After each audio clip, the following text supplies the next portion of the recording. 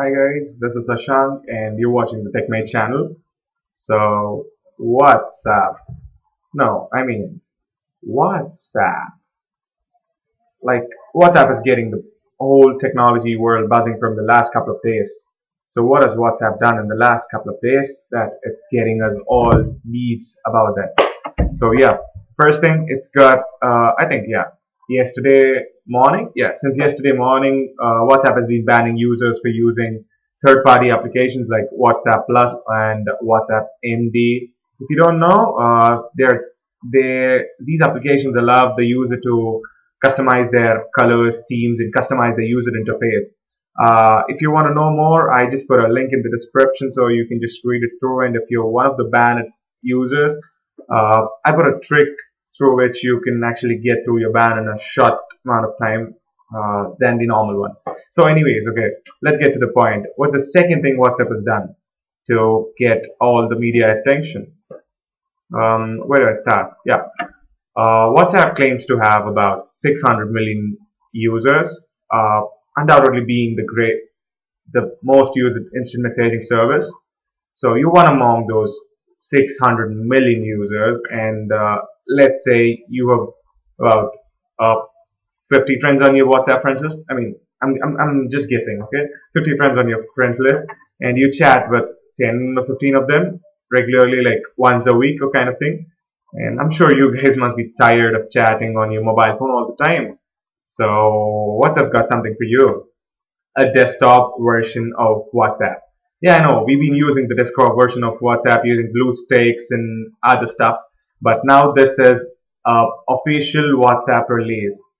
Web version meaning this is not a native application, this is more of a web application. And right, so what does this web app give us? So this is how the web page looks like, guys. Web.whatsapp.com. So here on your left is the QR code. On the right it says scan code with your phone to log in. That is the way you need to log into the device. Okay, there's a little checklist before you even try to do this. You need to have the latest version of WhatsApp, an active internet connection on both your mobile as well as your laptop. The way you log into your web app is by using your mobile phone. You go to menu. On the latest version of WhatsApp, there is an option named WhatsApp Web. You click on WhatsApp Web and then a camera pops up.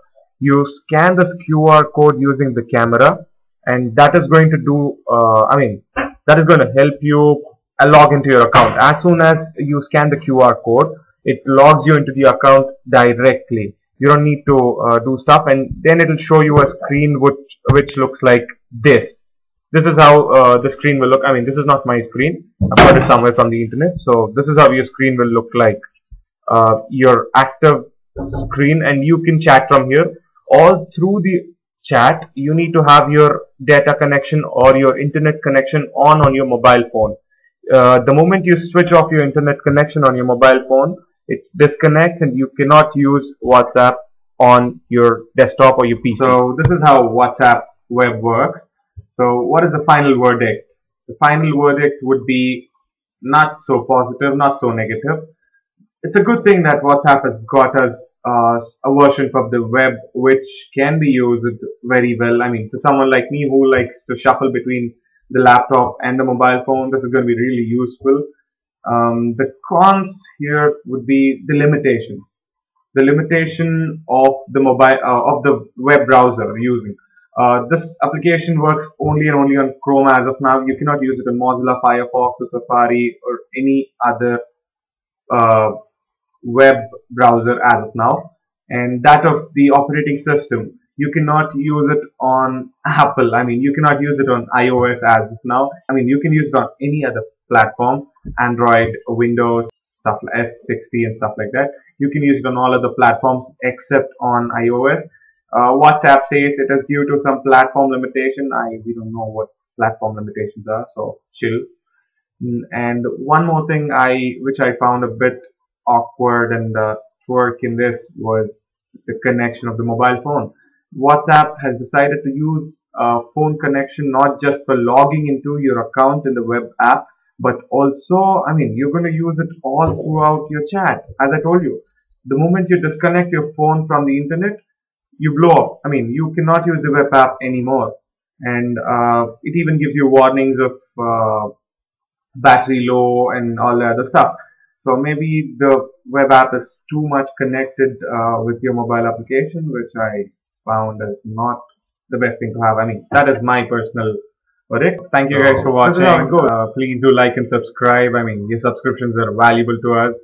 And if you got something to tell us about WhatsApp, web, or I mean anything, any problems and anything, I'll reply. You can please comment. I'll reply. I'll be humbled actually. So that's it, guys. See you guys in the next video. Peace.